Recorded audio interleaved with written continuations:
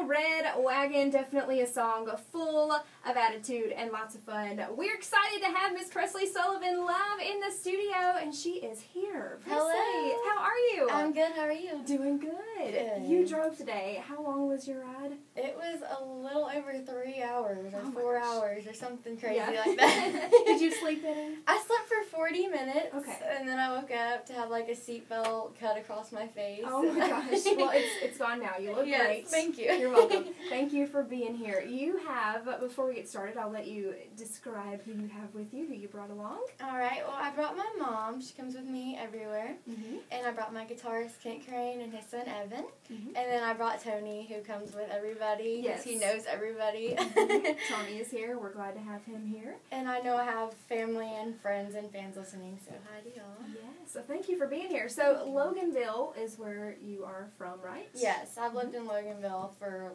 years, probably since I was like 6 or something like that. Mm-hmm. And talk about you growing up. I mean, not necessarily about the music. Did you grow up being bubbly and like you are now, or how was your growing up for you? My mom always described me as being really bubbly when I was little, and my dad and my stepmom described me as that way as well. Mm-hmm. Like, I would, when I'd be at my dad's, apparently I would always want to, like, stand on the stairs, and I would be like, ladies and gentlemen, or something crazy, because I couldn't say gentlemen, and I'd always, like, sing for them. Or I remember, like, my mom was sitting on the couch, and I walked out of the, this is embarrassing, I walked out of the bathroom and was, like, acting like a grown man that had just used the bathroom, doing something crazy, silly, and she was, like, dying laughing. So I think I always just wanted to, like, make people laugh and just be silly and stuff like that. So that translates to the stage? Yeah, so I guess you're so. on stage, you're funny and... I guess so. When I get on stage, I've been told that, like, a light switch kind of turns on, because I'm more, like, kind of mellow, laid back, but when I get on stage, I like to bring a lot of energy on the stage, because I feel like bringing energy engages more people. Right. I want to talk to you about music now, how music started for you. Was it always something that was there? It was. I mean, for as long as I can remember, I've always wanted to sing or act or dance or something to do with music or performing or whatever. And growing up, I watched my dad play in a band, and my mom would sing around the house. And, I mean, like I said to you before we got on air, I can't remember exactly what sparked it for me, and I'm just going to assume that it was seeing my dad perform. Because my whole life, all I wanted to do is sing. So that's just all I can remember is wanting to sing. I can remember being, like, 10 years old and crying because I wanted to be famous. Aww. And I was like, I don't know how I'm going to do this. But I you know, as I'm getting older, I realize that the only thing I can do is just pursue my career and do what I love and share my passion with people. And it's not even about being famous, although that would be, like, amazing. It's just about, like, sharing what I love with everybody else. Right.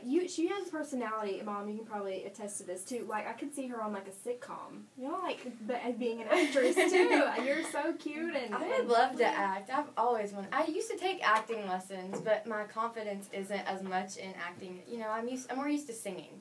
But I would love to branch out into acting, too. Yeah. Or just anything. do it all. Take on the world, right? Anything. Yeah. So I was reading your bio, which is really interesting. All of the things already at your young age. You'll be 18 tomorrow, right? Yes. So happy early birthday. Thank you. But 3 years old, singing Shania Twain. Yes. Yeah. I call that my potty training song. Because apparently, this is embarrassing too, but why not? Might as well just go ahead and say it. When I was potty training, I went to the bathroom by myself, and I came out and I was like, man, I feel like a woman. Oh And my gosh. I don't know why I did that. I don't even remember doing that, but my family hasn't let me live that one down yet. If only that was on video. Oh. Seriously. That's awesome. So I had music around. What kind of band was your dad in? What kind of music was it? They were in a band called Pickle when I was little, and then they had a band named Redneck Blonde, and they do covers in Redneck Blonde and stuff. And Redneck Blonde is still around, but my dad moved to Florida.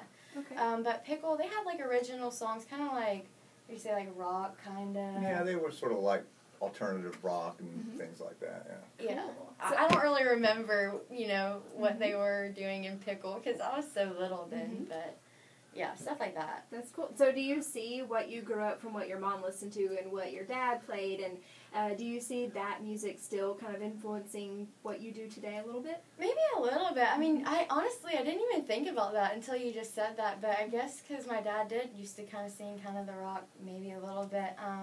I don't think he ever really sang country, though. Mm-hmm. Country is just something that, as I got older, trying to figure out who I was, I found country and I fell in love with it. Right. So maybe that would be something more from just me being myself, but, I mean, I could see other little influences from maybe things my parents listened to. Yeah, who are some of your musical influences? Who do you like? My musical influences would be, of course, Miranda Lambert. She's like my idol. I love her so much. But I love Blake Shelton and Shania Twain, Rachel Farley.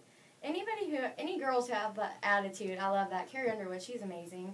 I'm sure I'm forgetting people, but I mean, I love, honestly, all the country music artists. They all inspire me because they're following their dreams, and that's what I want to do. Yeah. But those are my main people that I follow. Yeah, that's awesome. So 11 years old, I think, is when you started to write, right? Yes. I wrote, like, in elementary school, I would write, like, stories. And then as I got a little bit older, I started making songs. And, of course, the songs that I wrote at first were just horrible. I mean, I have notebooks at my house of songs that I wrote when I was really little. And my thing, and I've always done this, which I'm so happy I did this, is I would date every song. So I know what year that I wrote, like, all these horrible, crappy songs. But it's really cool to look back and see that, because some of them aren't so bad for being, like, 11 or whatever. But as I got older, I guess my songs started to get a little better, and I still have so much improving to do on my songwriting. But I mean, I'm pretty proud of the songs that I have written. I think they're decent. But of course, I'm excited to improve on my songwriting. They're better than decent, I have to say. Thank They're you. really good. They're really good. So we'll talk a little bit more about songwriting in a little bit, but I want to kind of continue on your story. So at 15, you had, I don't know if you were approached, I don't know how it came out, but you signed a management deal, right? Yes, I did. I signed with the management company, Polaris Music Group. And I agreed to sign to be like an indie pop artist because at that point I was like, I'm willing to do whatever I have to do to kind of like get my way in the door, get my foot in the door. And at first I was okay with it, and they were great people. But the more that I went on, I started figuring out who I really was. And that was a big thing for me because for a while I was having a hard time like figuring out who I was and who I wanted to be as an artist. And but the more I went on as an indie pop artist, I realized how much that my heart belonged to country music. Because before I signed, I was singing country, but I thought I would be okay doing pop because I liked pop music too. But then having to like dress a way that I didn't like, sing songs that weren't necessarily my flavor, and just kind of be somebody that I wasn't having fun. Right. Because to me, it is so important to be who I am. Like, I'm all about being me. If I'm not being me, then I don't want to do it. Right. Because you're you. Like, you're the best person when you're yourself. You know what I mean? So, I mean, we split ways after 2 years, and then I went right into doing my own country music career, and I'm so happy I'm doing that. Yeah, that is so cool. So already in your short lifetime, you've done so much, it seems. It seems like it. I can't even remember half of it because my memory's so bad. But, I mean, me and my mom, I feel like we've been going everywhere doing all this crazy stuff. I'm really, like, blessed to have been able to do what I've done so far. Yeah, you play guitar as well, right? I do. I'm not, like, a pro at it, but I'm learning, and I'm practicing, and I hope to be really good at it one day. How long have you been playing? I've only been playing for, like, a few years, and recently, I play more. Like, I use my guitar a lot when I'm writing, and then when I take it to the studio, they tweak it and make it a little bit better, but, and I've played out at a couple of shows. I'm trying to build up my confidence on the guitar, really. I just haven't gotten quite there yet. It sounds like you like to dance around and perform, too. Yeah, right? I do. So maybe the guitar hinders a little bit. I don't know how you feel. Yeah. Well, like part of me feels like when I'm playing the guitar, I can't give all to my vocals, which it's not necessarily true. I mean, people do it all the time. Maybe that's just something I'm telling myself as an excuse. I do enjoy playing the guitar though. Like when I have played out and I played the guitar, I had a lot of fun, and it feels cool to play the guitar and sing. It feels like I'm achieving something when I do that. But I'm eager to get better at that as well. Yeah. Well, speaking of guitar, I want to talk to your guitarist right now. His name is Kent, and you're here on Kent Road today. Yeah, we talked about that. Yeah, we're going to take that sign home with us. Tony's going to get it down for me on the way out. Yes. So how long have you been playing music? I've been playing about 25 years. Wow. Yeah, all around Atlanta and different rock bands. And now, actually, I was in Redneck Blonde with Presley's father and our friend Mark Myers. And Redneck Blonde's still going on. We play around town all the time, and lately we've been lucky enough to back Presley with her shows, and we have a great time. It's a high-energy, fun show, and I encourage everyone to come check it out. Yeah, so you've gotten to, at least somewhat, see her evolve as an artist. Describe Presley on stage and her style. She's so right about flipping the switch. Because when you talk to her, she's like this sweet little girl, a little shy. But when we get on stage, it's like, yeah, you flip the switch and it's wide open. Super comfortable all over the place. Kills it vocally. You know, it's really, well, you're welcome.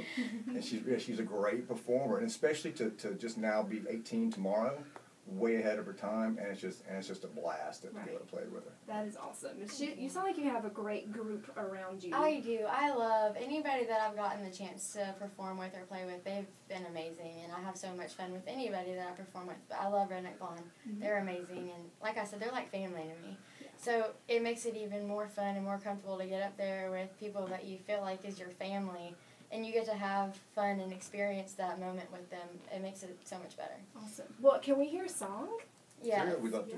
Tell us about this first song. All right. The first song that we're going to do is called Catch My Name, and it's one of the songs off my 5-song album, Full Grown Country. So, yeah, I hope y'all enjoy it. All right. Take it away.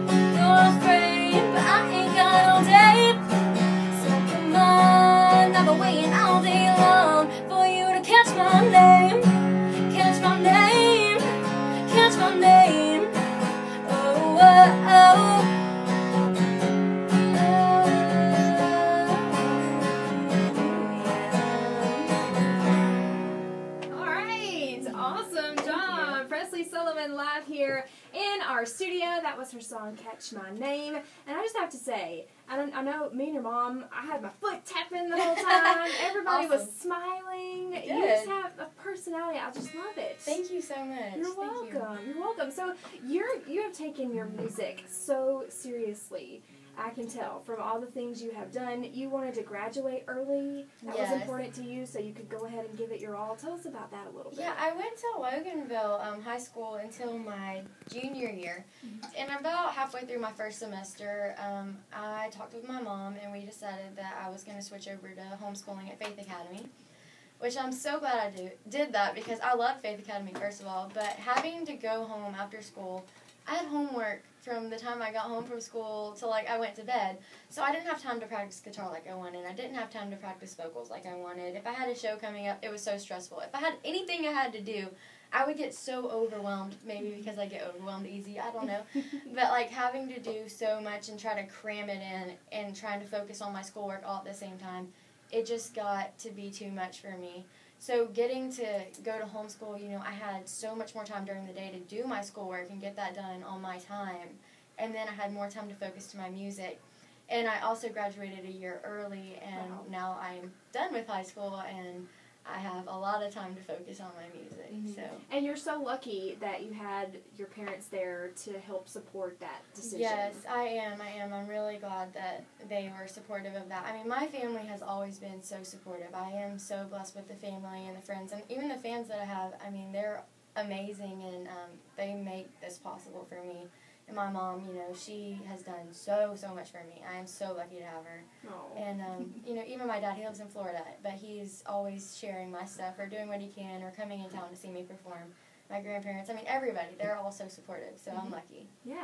Is somebody driving through town y'all were talking about? Yeah, my grandma, she's driving through town. My grandma and my grandpa, I call them Mimi and Papa. They're coming back from Florida. They said they're in Tifton, so hi, y'all. Yeah. Gotta give them a shout out. Yes. Yes. All right, so you have been playing a lot around and about. You gave me a long list of some of the places that you've been playing, which is awesome. Talk about the music scene that you are a part of. Is it in the Atlanta area? Or? It's pretty much in the Atlanta area. As I told you, I performed at Wild Bill's last weekend. I actually had my second show there. That's in Duluth, and then the Craze Tavern is in Duluth. And I have a show on March 6th, I think. In Winder at 9 at Top Dog Tavern, which I'm looking forward to. It'll be an acoustic set, I think, for 3 hours or something like that. Awesome. So it'll be a good show.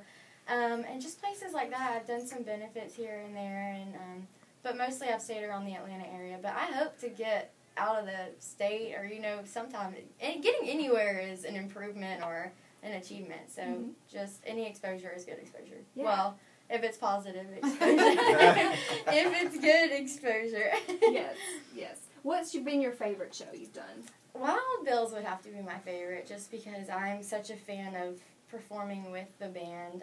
It brings so much more energy, and I like how the band rocks up my music. I love that about them, and we just have so much fun on stage, and I feel like the more energy there is, the more the crowd can engage with you. So that's what I like the most. Yeah.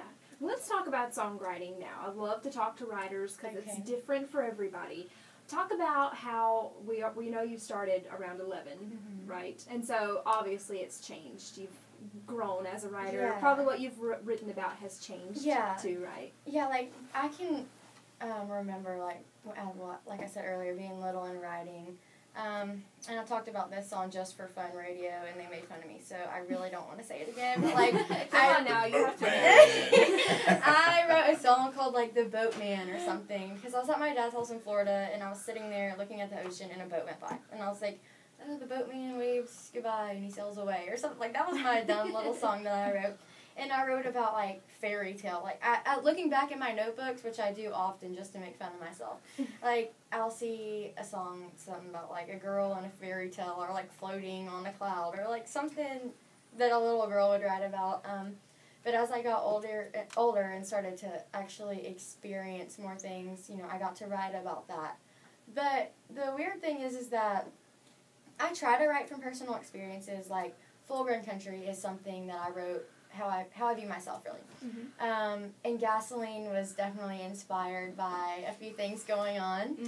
And Walk Away, that's probably my most personal song on my album. But Catch My Name, I was just like sitting on my front porch with my guitar, like strumming a few chords, and I was like, this song's kind of cool. And I literally just pictured a story in my head, and I wrote a song about it. I wrote song about what I saw. Yeah. So some of my songs aren't necessarily like based off a true story, but just kind of like something that I could envision in my head. Like I said, I used to write stories in elementary school, so maybe that has affected me a little bit. Or I kind of take a personal situation and then I change it around a little bit to make a song off of it, to make it more interesting. That's kind of what I did for Karma. It had like personal emotions in it, but it wasn't necessarily a true story either. Right. Yeah. So my songs come from different things, really. What would you say is your writing process when you sit down to write? I'm so weird. I don't even have one. I'll be like, this is how I got Gasoline, okay? I obviously was going through a lot right in that time, but I was driving and I was like, Gasoline. Oh my gosh, that would be like the awesomest song for a name. I'm writing a song called Gasoline. I go home and I text my best friend. We were both going through a lot, and I'm like, girl, we need to write a song together called Gasoline. Within 10 minutes, I always text my songs on my phone. I don't know why I do that. I like type them up on my phone. And within 10 minutes, I had the whole song texted up on her little like message thing, and I sent it over, and I was like, okay, I'm done. She's like, I thought we were writing a song together, and I was like, well, sorry. But I don't necessarily like have a process. I'll go through these time spans where I have a lot of really good ideas, and I'll jot them down on my phone.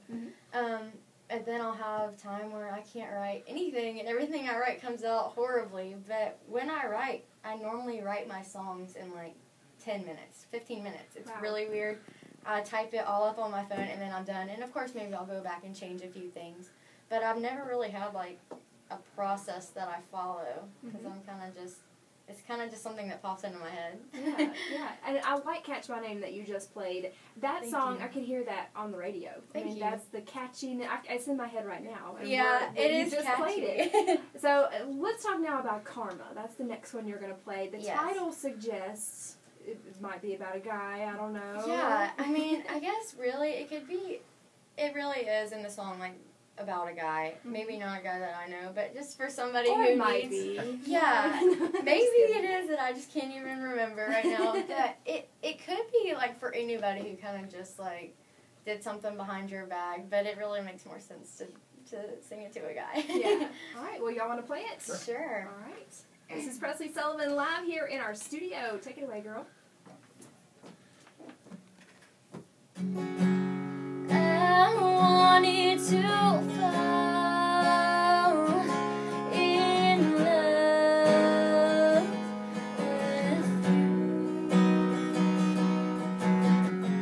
you, but you let me hit the ground. Should've known you were no good. Now I'm sitting here like a fool. Yeah, you really had me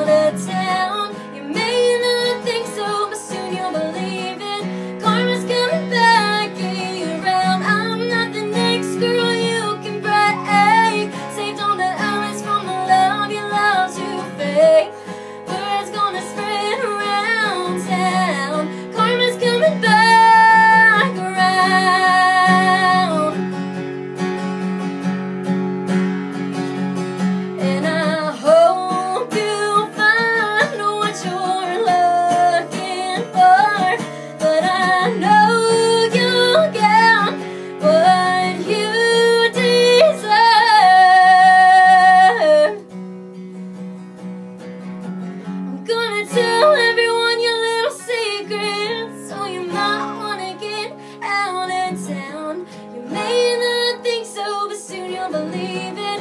Karma's coming back around. I'm not the next girl you can break. Saved all the others from the love you love to fake. Word's gonna spread around town. Karma's coming back around.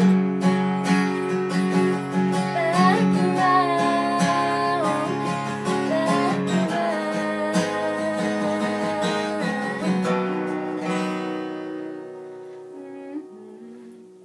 Another great song. Girl, you are awesome. Thank you. You're welcome. You Thank are. you. So I can hear like every song so far that I've heard of yours, and I know all the words basically to Full Grown Country already because we've been playing that one a Awesome. lot. Your songs are so commercial. Did you, when you were writing them, did you mean for them to be, you know, like what you hear on the radio, or were you writing more just for you, or? Of course when I write, like, I want it to turn out good, but when I write, and when I wrote these songs, I wrote with just me and my guitar, so like I said, I'm not like a pro on the guitar, so it was just like simple chords, you know, and that's how I heard them, with just like simple guitar backing. And when I got to the studio, and I went to Johnson Brothers Studio in Covington, and John Johnson was my producer, and Daniel Addison came in on the guitar and bass, and George Sandler on the drums. When they got together in there and they put the track together, I was like blown away, because the music was like exactly what I wanted, especially in Full Grown Country and Gasoline. Like, everything was just so perfect to me.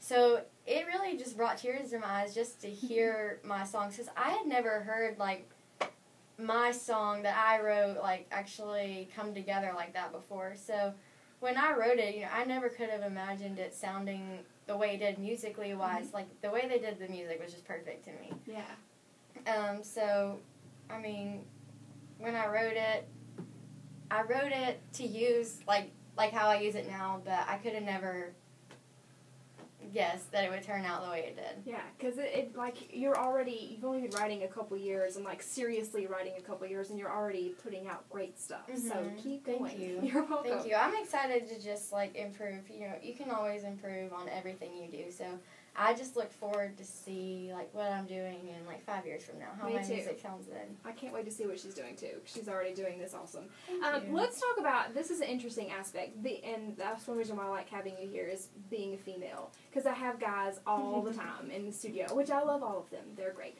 But having a female artist, you can hear on the radio. Mostly you hear guys. Yeah, you know, do. It happens. Talk about being a female trying to break into the industry. Of course there is challenges, like, you know, maybe some people cater more to men, and I think a lot of times maybe it might be easier for a guy to get fans, just because, like, girls are a lot of times, like, really supportive of, like, guys or whatever, but, you know, there's a lot of people that are really supportive of girls, too. I mean, I'm glad that I'm a girl in the country music industry, because to me, like, I get to pull off the attitude and the sassiness so much, like, easier than a guy could. That's right. But, I mean, I think there's pros and cons, but there's probably pros and cons of being a guy, too. Right. So, I mean, like, I'm happy I'm a girl. Yeah. It's fun. Awesome. And you get to wear the cute outfits, too. Yeah. You guys don't have a whole lot to choose from. Yeah, like, Kent can't wear cute stuff on stage. Yeah, he does. Yeah, we shop at the same stores. That's scary. That's awesome. So you're doing all these things now. You have your website, which we'll definitely mention again, but tell us now a little bit about your social media presence and your fan base. Your website is PresleySullivan.com. Yes, my website is PresleySullivan.com, and there's links to, like, everything I have on my website. On Facebook, my fan page is PresleySullivan.com. And then I'm on Reverb Nation as Presley Sullivan, too. Everything that I'm on, my name is Presley Sullivan. iTunes, cdbaby.com, that's where you can get my music. And I'm on Twitter, too. You can follow me on that. And that's about all the social media outlets that I have. I think I have a LinkedIn, too. So I get so lost with all the social media. It's also confusing. Yes. That's okay. But, yeah, my main outlets are Reverb.com, Facebook, and then my website. Right. And then, of course, like I said, you can buy my music on iTunes and CD Baby. Talk about your fan base and how it has grown, and I know you probably want to give a shout out to your fans. I do. My fans are amazing. I mean, the things that they do and say to me, it really just amazes me. Like, they reach out to me and they say the sweetest things, and without them, and without my fans and my family and my friends supporting me, my music would be nothing. And I have such a long way to go ahead of me. So having these people by my side where I am now, it means so much to me to see these people supporting a local girl from Loganville, Georgia, that hasn't gotten out there super crazy yet, you know what I mean? I hope that happens one day, though. But, yeah, a few people did ask for a shout-out, and I want to shout-out to Andrew Manning, Jacob Gibbons, Robert Connor, and Cody Naismith. They are some of my top fans out there. I have so many top fans, but they asked for a shout-out, so there you go. Yeah, do it for and I just want to thank them for being so supportive, along with the rest of my fans and my family and friends. Yes. Because I am blessed, very. It sounds like it. And I can just tell from who you have today. Yes, they're all amazing in here, too. Yes, they are. So let's talk about your live show. If somebody comes to watch a Presley Sullivan show, what can they expect? They can expect my originals, and I hope that they have fun, because that's my goal, is to just get everybody engaged. When I'm performing, I like to try and make eye contact with as many people as I can, because especially if they came out to see me, that means so much, so I want them to know that I appreciate it, because they could be doing thousands of other things rather than sitting there watching me sing, so I always appreciate that. But even just people who might just be, eating dinner or just so happen to be there when I'm there, I try to, engage myself with them and introduce myself and meet them, because that's how you grow your fan base. Right. But I sing all my originals when I perform out, and then I do a lot of Miranda Lambert covers. I do Rachel Farley, Kelly Pickler, and I'm about to expand my set list, and I want to do some, Loretta Lynn, Patsy Cline, maybe Shania Twain or something like that. You should. That would be cool. Yeah, and I'm thinking about throwing a Pat Benatar song in there, so maybe never go wrong if with I that. can pull it off. Yes. I bet Kent would like that. Yeah. That's what I said. Yeah, which one? I'm ready. Yes, that would be awesome. So you have another song that you want to play, and this one, I know this is very familiar to our station, because I think Tony started us with this one. Yes. And then your fans have come in full force requesting it all the time, Yeah, which they're is awesome. so great. Yes. So tell us about Full Grown Country and how it came to be. Full Grown Country is the title track on my album, and I always call it my anthem. People are probably so tired of hearing me say that, because I say it every time, but it's true. I wrote Full Grown Country about myself, if that sounds silly, I don't know, but it's just the way I view myself, and I wrote it for all the people out there that want to call themselves Full Grown Country, too. Mm-hmm. So I guess we'll play that one for y'all, and hope y'all enjoy that one. All right.